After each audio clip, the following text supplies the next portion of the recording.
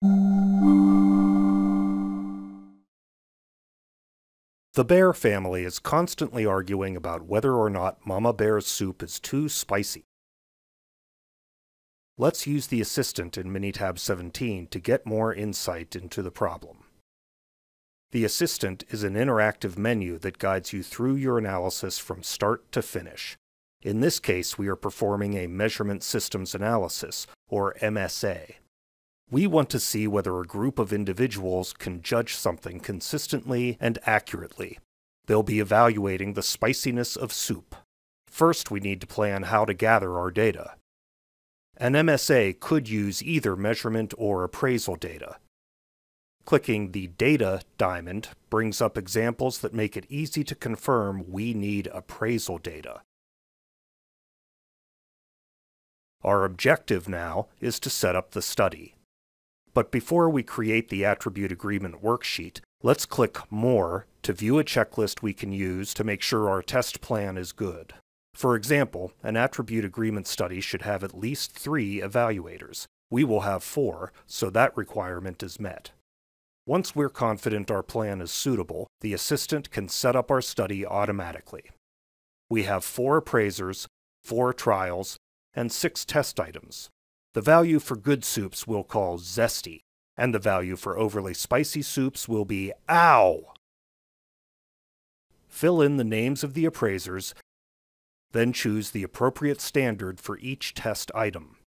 Click OK, and the assistant creates a complete set of randomized trials for this analysis.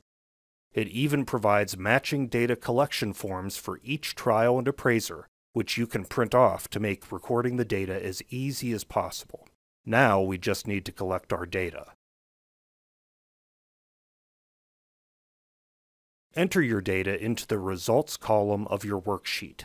Then return to the assistant's Measurement Systems Analysis tool. This time, we will select the option for analyzing the data. Complete the dialog box using the appropriate columns. Since this worksheet was created by the assistant, the column names and dialog box items match up.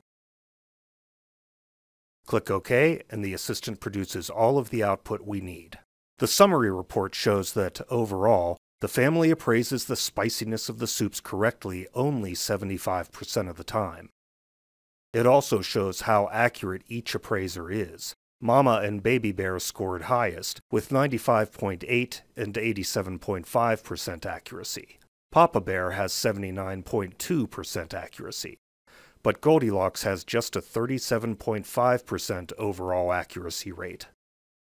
The assistant's accuracy report offers more details about each appraiser's performance. The percent by appraiser and standard graphs show that the 3 bears were very good at identifying zesty soups, while Goldilocks correctly identified the zesty soups less than 20% of the time.